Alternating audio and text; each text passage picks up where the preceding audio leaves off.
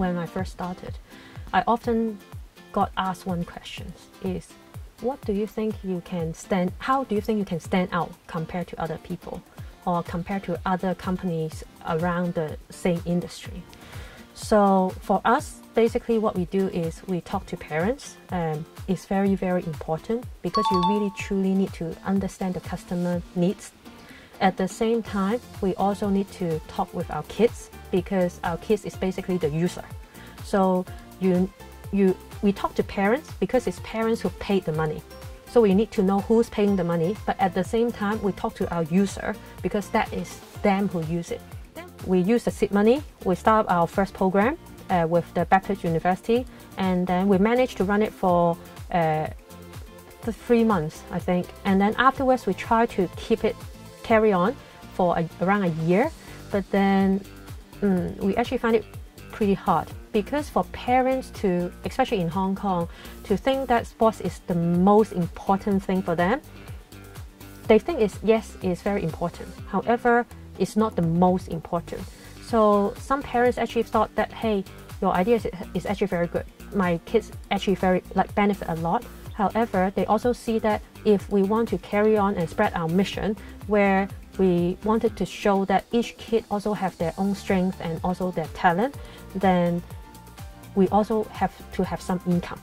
So parents actually suggest to us that, hey, you know what? Every single day my kids go to school, they are struggling. They don't know how to study. When they come back home, they've got nowhere to go to do their homework because outside tutorial center doesn't want them, as well as just by drilling, it doesn't work for them. So I started to think back, hey, how did I manage to get my 2 masters? And how did I manage to overcome my dyslexia? And then I started to build my own curriculum and think back how different friends and teachers also helped me to learn how to learn.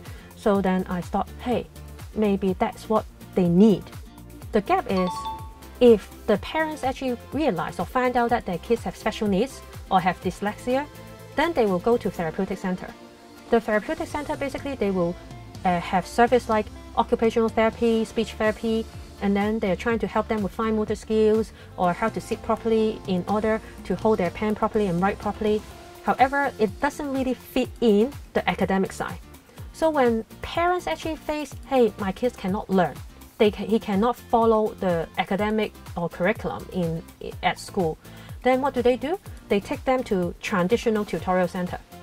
But then at the same time, traditional tutorial center is mainly drilling all the time. And for our kids to learn, basically, the more that you drill them, the more they will refuse. And actually, some of our kids will actually develop a lot of really negative behavior, or aggressive behavior. So parents was actually thinking, hey, actually, is there another way? And so I thought, with what the parents told me before, like they always ask me, how did I actually learn and overcome my dyslexia? And then I thought, this is really the gap.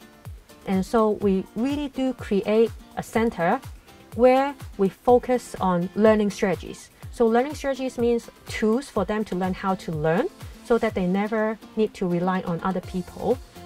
Boaz means strength within yourself. What our student needs is not a conventional ways of learning a word, like using phonics or even using the sound word pairs in order to link the words in how to spell the word. So at Boaz, we're utilizing their strength in terms of visual, auditory, and kinesthetic approach. So these games and curriculums are all built upon their strength in these aspects. Right now, we gain a lot of awards. And the reason why we gain a lot of awards is because not only do we have demand all the time, but we also position ourselves very, very unique so that no other people can really just copy you or duplicate your idea. So this is, I think, as a startup especially, you really, really got to think about what makes you stand out. I think that is the questions that all startups have to think through. Yes.